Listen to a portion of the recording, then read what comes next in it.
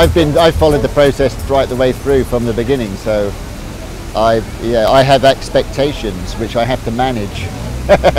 As an artist, I know full well that being a creative person is an exercise in controlled disappointment, and but it's much nicer when it's somebody else doing all the work and they don't, But yeah, it looks great. I mean, I think it would be a very popular sculpture.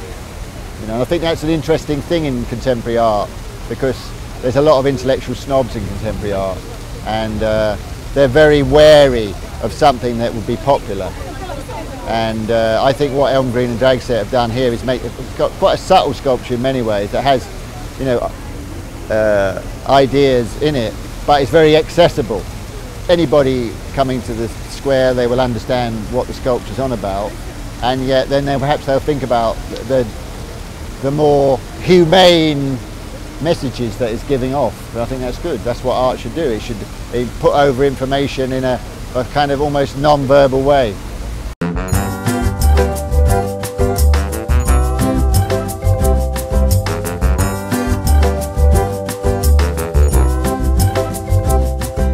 There's other sorts of masculinity, perhaps, is the main message of it.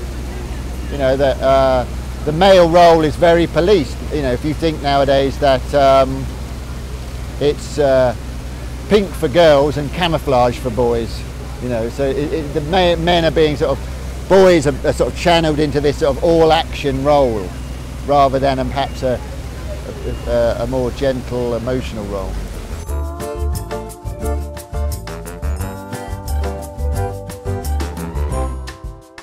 I mean, it's a fantastic opportunity for an artist, because this is, the most public arena in all of Britain, I suppose.